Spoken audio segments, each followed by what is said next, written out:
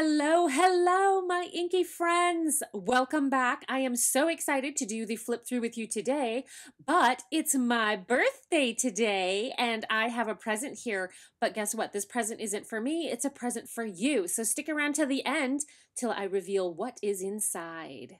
So let's jump into our flip through here. This was the little journal that I created for Inkvent. It's got a little leather cover, and then I did just some fun scrapbook paper on the inside. I bound the book by hand as well. It's got a little Merry Christmas page there. And then I also deckled the edges. So I just took, I don't have a special deckler, so I just took scissors and I ran it around the edges of the paper because I love that roughed edge look.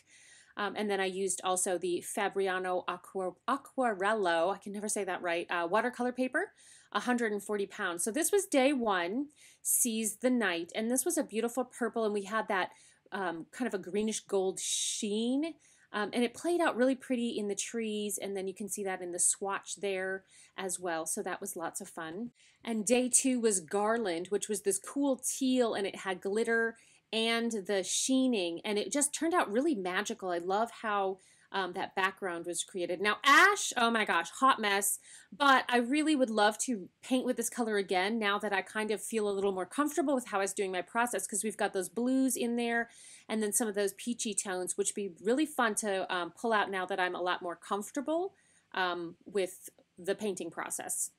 Then we had Tempest. And I loved being able to pull out those colors. We had a lot of those kind of deeper sort of grayish purples and then bits of the green, and that was really neat to pull that out, and then also kind of the glitter in the moon and the trees. And Harmony was a lovely one to be able to pull out those blues around the edging of the ink, and some of the pinks there really made for those gorgeous Purple Mountains Majesty. So I actually have that one in an ink pen. Now this, hello, was one of my absolute pages from the journey. Like, oh, just so much of this came together. The lighting in the sky, you have that shimmer, there's the green sheen, and then also that blue shimmer. And then you can even see it in the writing. Like, it's such a beautiful ink. Yeah, I loved this one. This one turned out so good. Candlelight was a nice, easy kind of yellow-orange, and it was really cool to kind of pull out those darker shading colors around the outside. Really basic, but lots of fun to play with. And this one, oh my gosh, I forgot to write the title of it. Anyways, you can go back and watch the video. I can't even think of what the name of it is right now, but the purplish color was really beautiful. It was a standard ink. And yeah, I can't believe I forgot to go back and do that. But Storm was a lot of fun. You've got that silver shimmer in the water, which really made it look like the moonlight was glistening. And we had those pinks and the purples in the sky, which just was a perfect sky color. I loved that.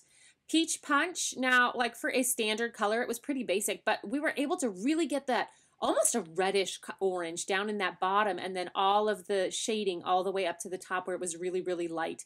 So just being able to push the colors and see like how dark or how light I could get them was a very fun exploration for me. I really enjoyed that. Party Time. Now this was like, you know, my sons called it sparkling flames because it looked like purple flames, but the sheen or the glitter on it was just so overpowering. It was almost kind of hard to paint with, but I did love the color itself, and you can really see that shimmer in the writing, so that's kind of a fun one to play with. Stargazer, again, another cool one. It was a super sheener, and I think did it have mica too? But you could really see the sheening around the edges. And I worked this one really hard to make sure there was no sparkle on the page, oddly. But I like how it turned out, having, again, those layers with some of the blues and the greens. Ruby Blues, again, more blues. This was just a super sheener. And right along that edge there, I really worked to pull out that sheen and then just kind of leave the sky plain with some texture from the paper towel for the clouds. Yeah, so we had so much blue this Inkvent. We've got Red Robin, which was sort of like our macro ranunculus. It didn't have any sheening, but it was a really dark shading around the outside. So it was just kind of fun to pull again with that one, just kind of see how deep I could get those colors. Nightshade was a beautiful bluish purple, and oh, the shadow work we were able to get done, and then that texture we created with the The paper towel just was a really cool kind of a rock texturing. This is my, like, another one of my favorite love, love, love pages.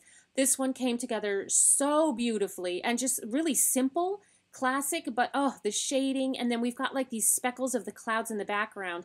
And this is where the chromatography really comes in. So we see that kind of grayish strip on the bottom and then see where I was able to pull that out in the painting. And then we've got the sparkle in the trees and just kind of that dry brushing that we did. That one just turned out so beautifully. I was happy with that. And then of course, the hot mess. Oh my gosh. Remember I tried to do the bubbles on top of this? I don't know what I was thinking. It does have a bit of a sheen there, even though I believe it was a standard ink, if I remember correctly. But yeah, it just bled through. It was a big old mess, but that was part of the whole exploration, was just to see how far I could push it. And now I know that I can push it pretty far before the ink starts to bleed through the page, which created our really awesome Rorschachs here. Sort of looks like it's like maybe a fish face, or like me making a fist here, like I'm talking with my hand. I don't know. I would love to know what you guys think this looks like down in the description box below. So leave me a comment and tell me what you think it is. That might be kind of fun for us all to explore and see what shapes we see within these ink blots.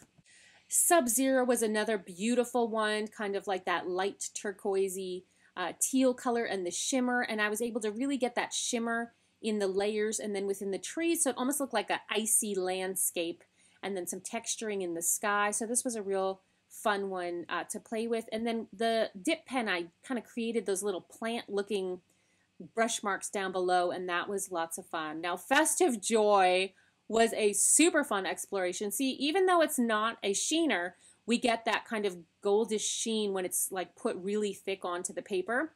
And then remember, we have our little ghosted figure there. Oh, that was, seriously, this page was so fun to kind of create that mystical sort of feel, and then also to be able to pull out some of those purples and the pinks there at the top. We can see those within the painting as well. So that one turned out lots of fun. And then Pink Ice is the collaboration. Oops, I had a little bit of tape there for some reason, but this is the collaboration I did with the Mixed Media Art School, and we did some ink stamping. So if you're interested to see that one, you can check the playlist that I have linked at the end and down below. But it was really cool to get just the hint of shimmer on the very darkest parts of the pink, and then kind of created that lighter circle in the bottom. So you can see it kind of there, and then in the stamping area, it was really thick, so it created that shimmer as well.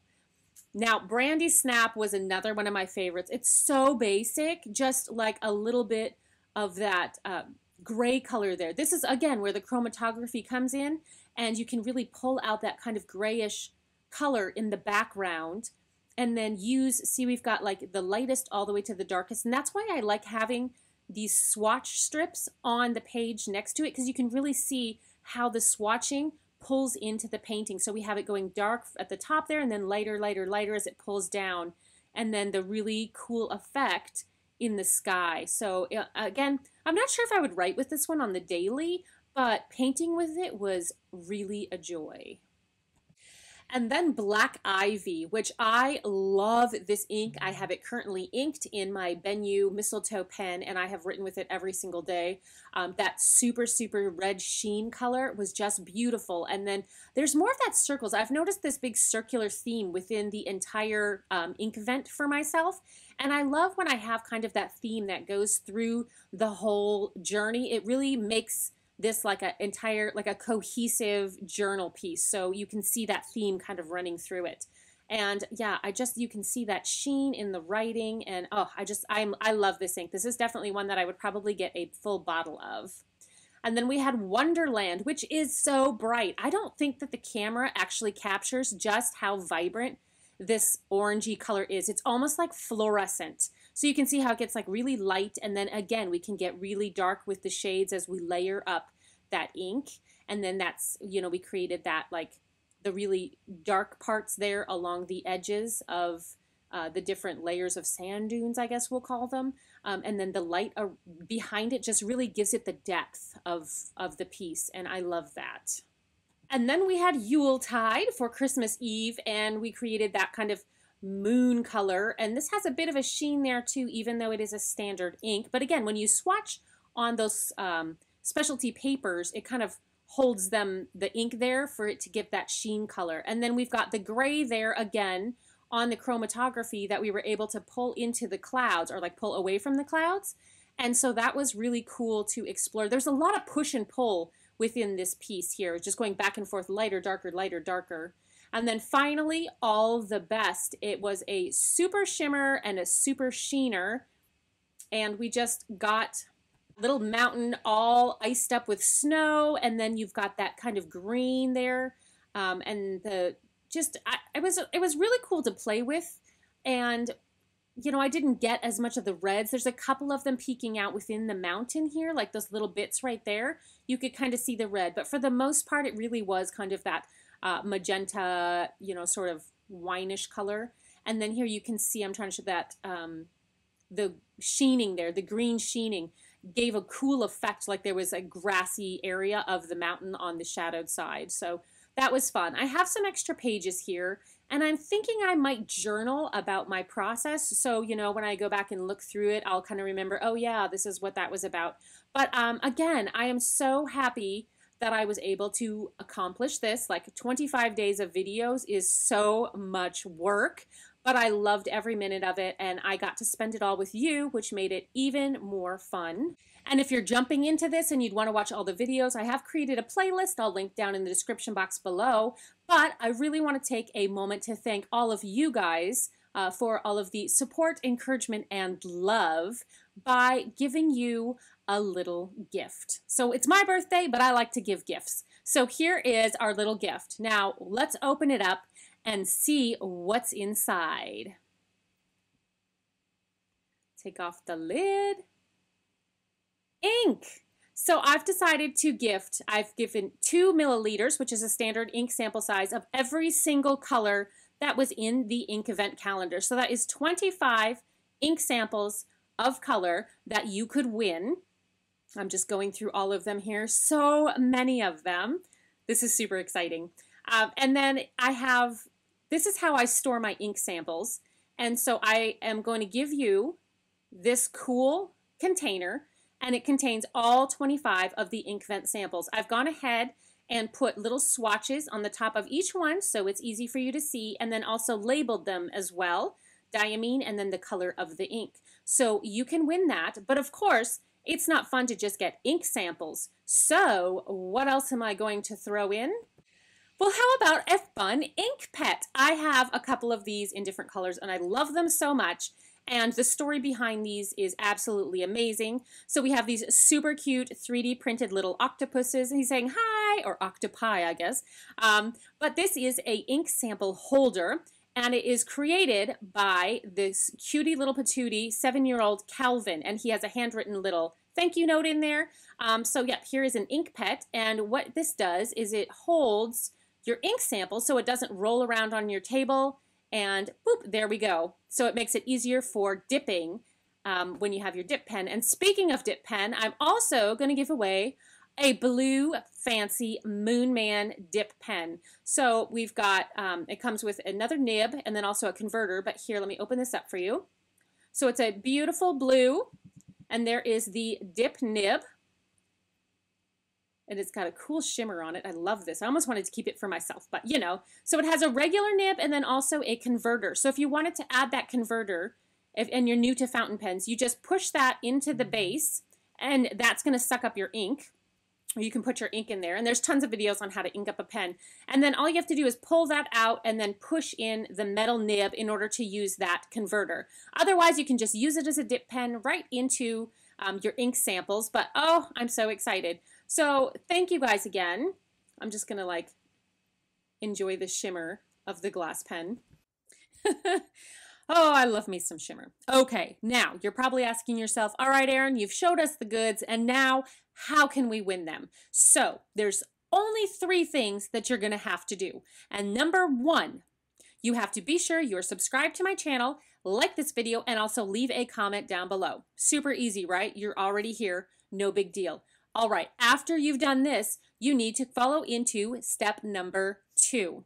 Now, step 2 is head on over to Instagram. The link is down in the description box below. Follow me over there, like the post, and leave a comment. All right, That's super easy. And the last one, number 3, give yourself a big hug. Why is that? Because you deserve it. I am so grateful to have you along this journey, and that is like me hugging you energetically. There we go. I'll be announcing the winner on January 11th, both here on YouTube and also over on Instagram. Thank you guys so very much again for following on this ink journey. There's going to be a lot more ink and Inkscapades in this year, so stay tuned, and thank you again. Good luck to all of you. Thanks for watching, and until next time, happy creating.